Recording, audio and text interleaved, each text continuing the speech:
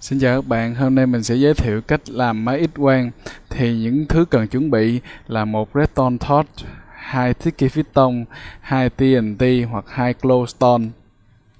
Để bắt đầu thì chúng ta sẽ phải đào xuống 3 ô. Rồi chúng ta đào vô trong 2 ô. Chúng ta sẽ đặt piston tại đây và đặt tiếp tục TNT tại đây. Và các bạn có thể đặt redstone torch tại đây, ở trên tường nào cũng được. Khi bạn đặt thì nó sẽ đẩy cả hai cái, chúng ta sẽ không tốn quá nhiều tài nguyên cho việc này. Rồi để mình sẽ bước vô cho các bạn xem.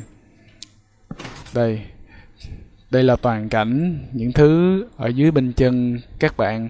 Thì đây là những cái hang động, và để các bạn có thể tìm thấy được những chỗ mà mob spawner thì mọi người đều biết đó là nơi mà có quái nó xuất hiện rất là nhiều.